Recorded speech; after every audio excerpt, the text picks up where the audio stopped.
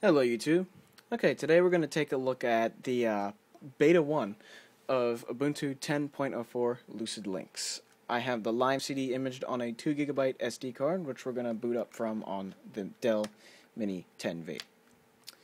Your classic Atom N270, N280 netbook. Have boot options go. Of course, we select a USB storage, and it goes straight into the Ubuntu thing.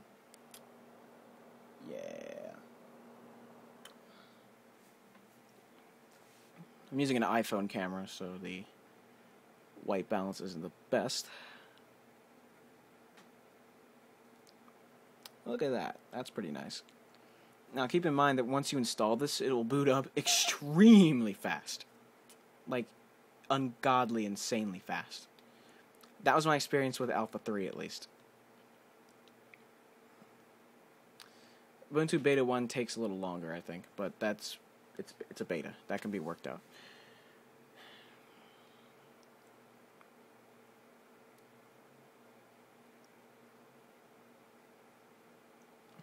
Yeah, it takes a little while. There it goes. There's a new background for you. It's kind of nice. In fact, it's very nice.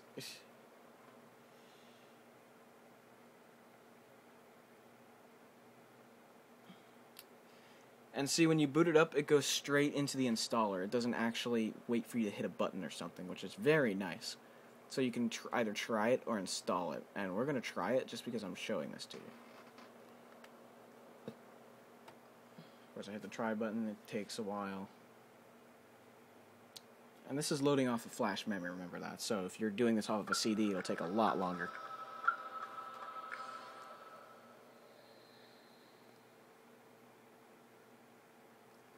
It's thinking about it. There it goes. Here we are. Look at this. This theme is gorgeous. So much better than the human theme. I hated the human theme. It just looks so putrid and brown. And of course, here we are, the applications menu.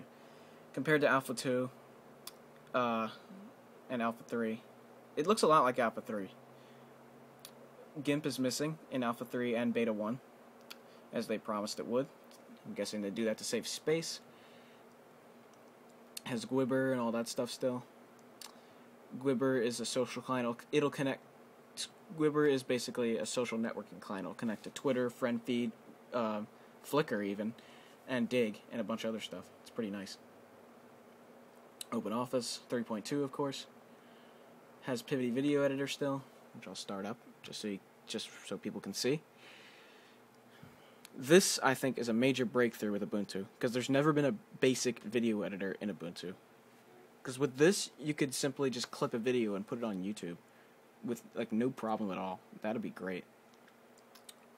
That's a bad sign right there. That means that wireless drivers are not installed out of the box. Why? They were in 10 or 9.04. Wireless drivers worked out of the box in 9.04 on this computer. 9.10, they didn't, which I was really disappointed in. I'm even more disappointed now that it doesn't work. What the hell? That's kind of irritating. See, that's my main problem with Ubuntu, is that they're never consistent. They always insist on putting like new stuff out there right away, rather than testing the water. But I guess in between LTSs is when they test the water. Either way, I like the look of this. Now let's look at some of the new themes. Of course, it has some of the old ones like Clear Looks, which you know is your classic Ubuntu thing. Now this displays how they've completely butchered the buttons here. Look at this. It should be reversed. Close should be here, minimize should be here, maximize should be here. Unfortunately, they do it the other way around. Yeah, if they're gonna do that, then that's just weird. Of course, there's Dust, which does the same thing. There's one that I remember from the from this one you might remember from the Alpha 2 video. It's see, look at that. It's similar to the human theme, but a lot better. There you go. The theme is called Radiance, and it's pretty nice, actually. I like it. Stop it. Let's put it back on Ambience. Close that, and I'll show you the hardware part of the system monitor to see how much resources this uses. At idle, it barely uses anything, so let's open a menu that's not in the way. God. Open a menu. It goes up to, like... Yeah, you start opening menus, the CPU goes up, all that stuff. This is an Atom N280 1.66 gigahertz processor with hyperthreading, so... There you go. And it's using about 209 megabytes out of the 2 gigabytes that are in this computer, and that's about 10.4%. It's using no swap whatsoever because I have 2 gigs of RAM. And yeah, it's pretty light on the resources. However, when you start running programs, that'll go up, so like Firefox especially. But overall, the look of this is just incredible. One thing we never looked at were backgrounds, actually, system backgrounds, if they'd changed any of those. So there are no backgrounds with the beta. Okay. That's... Okay, maybe there are, but they're just... Oh, there they are. Okay. Yeah, they're the same backgrounds as before, pretty much. Same backgrounds as 9.10. Maybe a few added pictures here or there, but that's about it.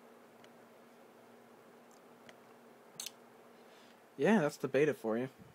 Looks pretty good so far. The look of it is fantastic. The integration of the social networking, I think, is a huge breakthrough, and so is the basic video editor they have there. And it looks like this is going to be a good LTS, which will mature pretty nicely because it's already pretty good in beta. And that's it for you. So have a good one, everybody. Ciao.